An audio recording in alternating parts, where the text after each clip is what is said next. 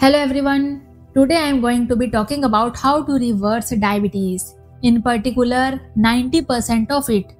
We will be doing this by discussing the 5 foods that are largely responsible for the development of the disease and how to avoid them. So, what are these 5 foods you need to avoid? We are going to talk about all 5 of them today. Number 1. Processed refined carbohydrates. Processed refined carbohydrates are often full of calories with no nutritional value.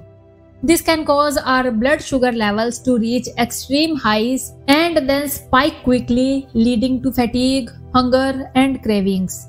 Avoid white breads, pastries, chips, and store-bought baked goods. Number 2. Sugar.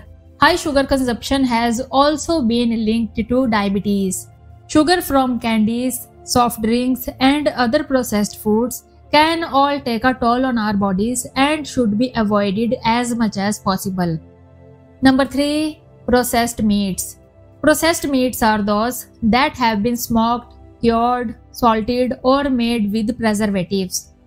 They are usually higher in sodium and tend to be higher in saturated fats, and unfortunately, this can increase your risk of developing or worsening diabetes. Number 4.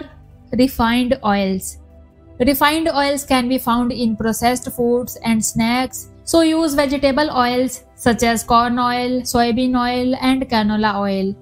Unfortunately, refined oils can increase inflammation and can worsen diabetes symptoms, so it is best to avoid them if you have diabetes.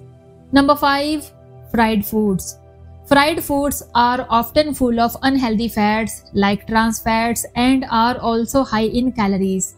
Eating too many fried foods can lead to weight gain and disrupt our hormones, increasing our risk of developing diabetes.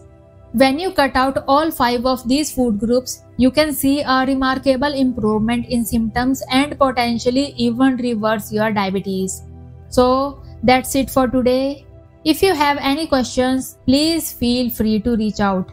Thanks for watching and I'll see you next time. Bye bye.